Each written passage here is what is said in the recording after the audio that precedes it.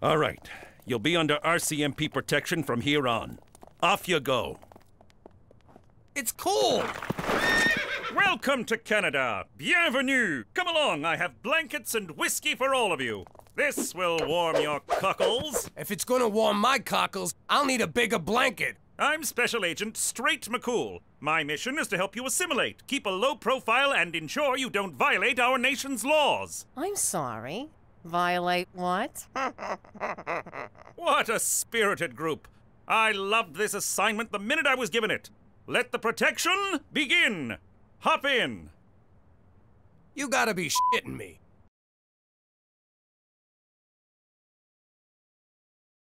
Run it by me again. Canada's bigger, but they got 10 states, not 50. They call them provinces, but yeah, 10 provinces. What did they do with the other 40? Why you asking me? They're freaking retards. Their dollar's a freaking coin. And no one knows what it's worth. Sometimes 80 cents, others 90. They say sometimes their dollar's worth more than a dollar. That don't even make no sense. Sorry. See that? You cut that chick off and she's sorry. What do you gotta do to get a finger around here?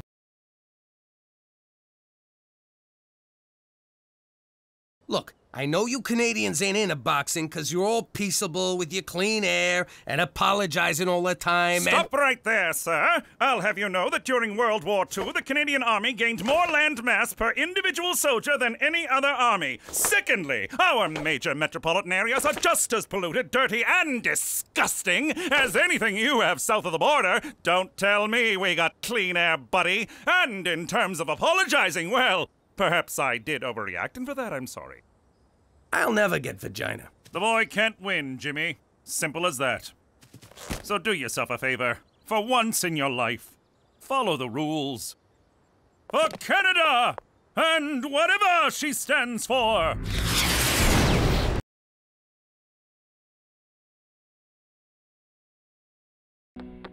Jimmy, you know what I love most about Regina? The excitement? Yes, but more than that, in addition to being the capital of Saskatchewan, Regina is also the second largest city in the province after Saskatoon, and Canada's 18th largest by population. Its summer agricultural exhibition was originally established in 1884 as the Assiniboia Agricultural Association. I got it. I don't want it, but it's something to do, so I got it. Vagina tourism. You may need a bit more training. Regina tourism? Why, yes. Regina was named in 1882 after Queen Victoria, i.e. Victoria Regina, by her daughter, Princess Louise. No, sir, that's Saskatoon. We're the second largest. No, sir, that's Saskatoon also.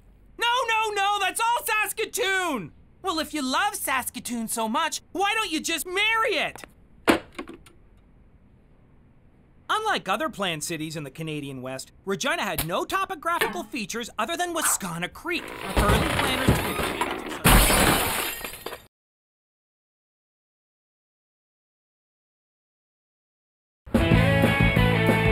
I can't believe it. A town called Vagina and not one strip club? What's become of us, Jimmy? It's times like this I'm glad I'm in witness protection, because if anyone back home knew I lived in a town with no strip club, I'd be so embarrassed I'd have to go into witness protection. You can say that again. You know, if some dumb schmuck with half a brain opened a strip club in this town, he could make some serious coin. He'd make a freaking fortune. Hey, we could be that dumb schmuck. Cheech, we're gonna open a strip club! Jimmy, you're a genius! I would never have thought of that.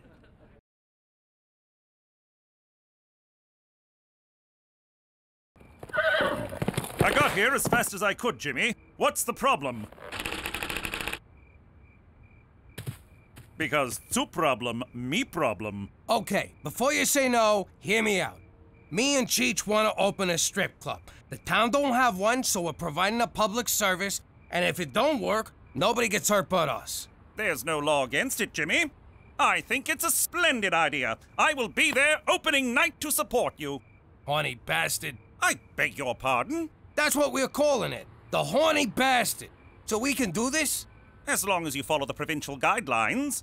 Bare breasts and bums permitted, but no full frontal or related mons pubis if alcohol is served. Ladies may touch the man's face, arms, chest, and inner thigh, but must remain a minimum 5 centimeters from his genitalic region. Men may not touch, fondle, grope, or lick, and must be kept at least 3 centimeters from her breasts. This to be measured from the tip of the nipple, and not the areola or breast major. There goes my boner. I'm proud of you, Jimmy. This is your first step towards becoming a semi-respected member of the community, and I trust you'll do well at it. For Canada and her public education system ranked 11th in the world!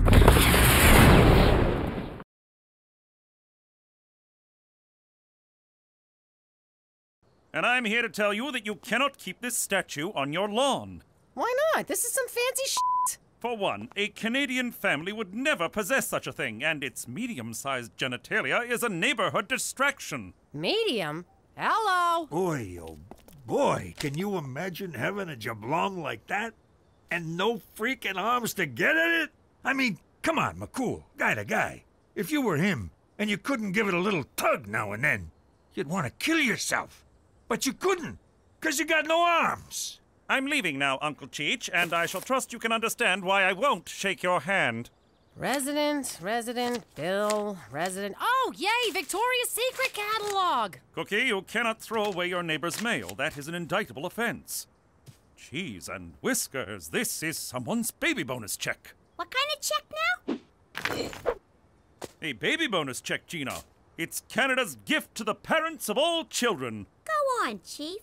It was instituted after World War II to reduce financial stress on soldiers' families. Australia has the same baby bonus policy, but theirs is racist to ensure white control of the country, and so not really the same at all. And who's eligible for this baby bonus? All parents of children under 7. My mother got the baby bonus for me, and she always said, I don't need money for this child. I would pay to have a child this good. And we'd laugh, and she would hold me.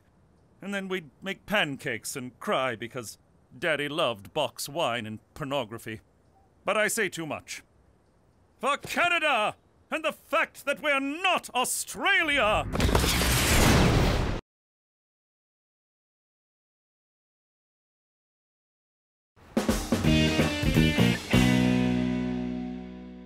OMG. It says here we could go to prison for committing fraud. That's fraud. And only if you get caught. I can't go to prison, Gina. Those guys would go crazy for me. It would be a woman's prison, numbnuts. Even worse, I'd have to chop off my hair and buy a flannel. Take it easy. No one's going to jail because you are a great actress. Right, I forgot. Okay, let me get into character.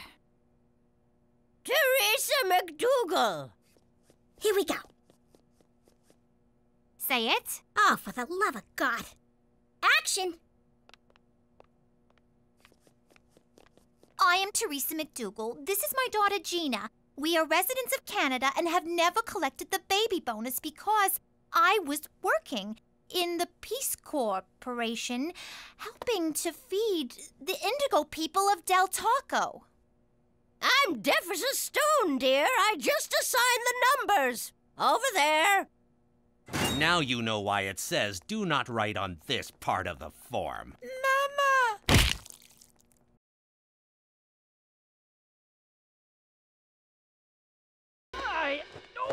This is bad, Cheech. We get busted in something like this, we get kicked out of witness protection.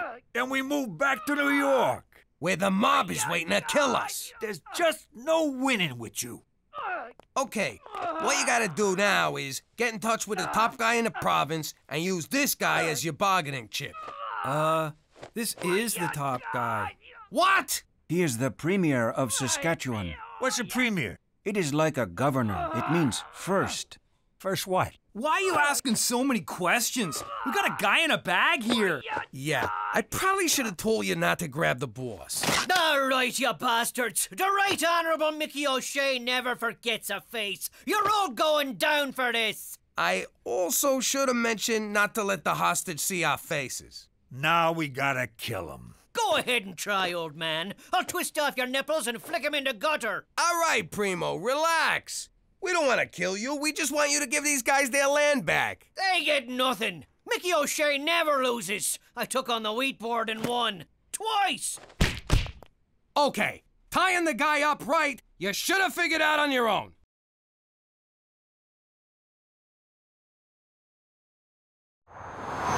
how'd you like fishing, kid? It's a barbaric, disgusting endeavor. Yeah, me too. Thanks for coming. Ever since they whacked Fredo in Godfather 2, I never go fishing without a kid in the boat. They'll never take us alive. They can take me alive! Not if I can help it. Hey, look at that, Petey. The cops got pigtails. License and registration, please. Say, when you report this to headquarters, you gonna use a radio or smoke signals? Uncle Cheech, you can't make jokes like that. I'm sorry, officer. Ah, lighten up. A bus like this is a real feather in his cap. Please step out of the car, sir. What are you gonna do? Scalp me? Wait a second. You can't arrest someone for speeding. This is Canada, sir. I'm arresting you for hurting my feelings.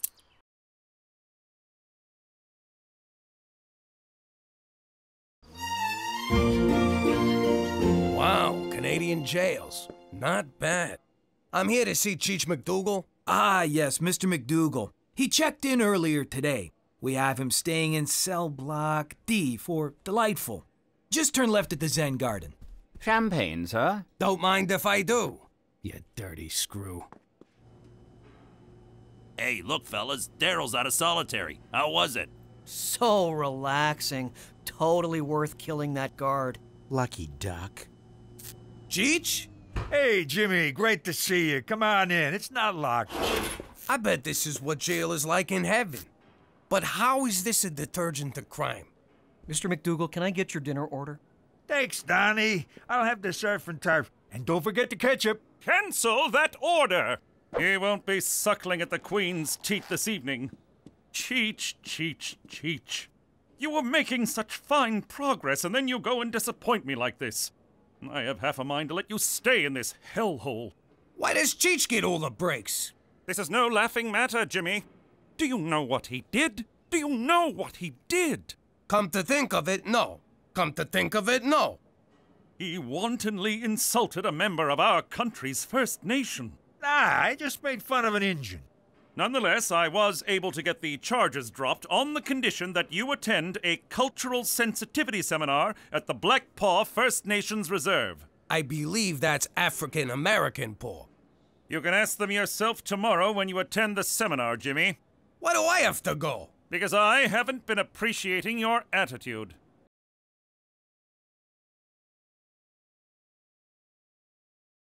I know what you're up to, gentlemen, and I shan't allow it.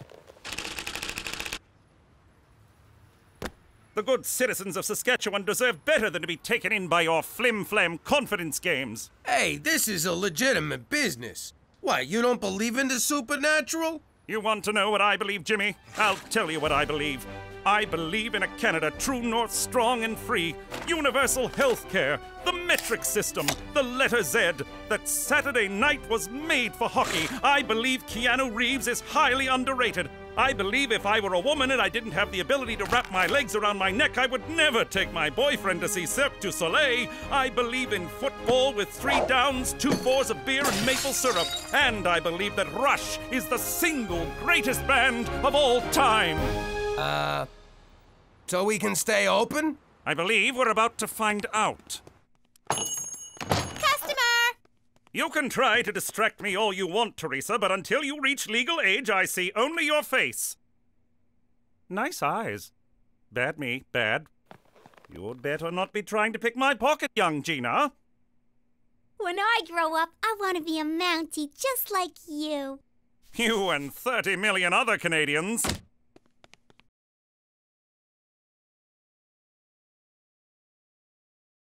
Jimmy, Cookie, we'll have none of that public cussing. Your outdoor arguments are bringing too much attention and you risk exposing yourself. I will if you will. Oh, here she goes. Don't take her seriously, McCool. She's just trying to piss me off. And it's working! Will you two stop? This kind of behavior is not Canadian. We are a polite people who keep our true feelings bottled up. If we must express ourselves, we do it with silent resentment, glowering looks, and suppressed rage, all the while maintaining a delicate balance of denial and shame. That's the Canadian way. Do you think you can do that? You take denial, I got shame. Splendid. My workday is done. Oh, is that a Cuban? Mr. Goody Two-Shoes smoking illegal cigars. Nothing illegal about it. The government of Canada does not maintain antiquated foreign policies. And our beer tastes better too. For Canada! Proud to be shameful!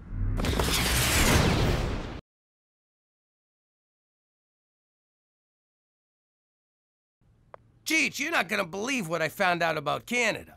You can legally buy Cubans here. I know, I got a closet full of them. Mambo! Mambo! Mambo! Mambo! Please, senor, let us see. Wow! You can buy anything in Canada. Me and Cheech are going to the cigar store. Tell your mother we'll be back in 20. Hospital. I'm Jimmy MacDougal, but I used to be Jimmy Falcone. Back home, we were big shots, made men.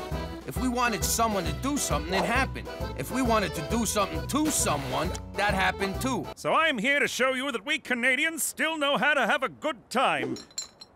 But not a long time. I have to work tomorrow. Sorry, but cool, we're drunk out. We've been partying with the neighbors all night.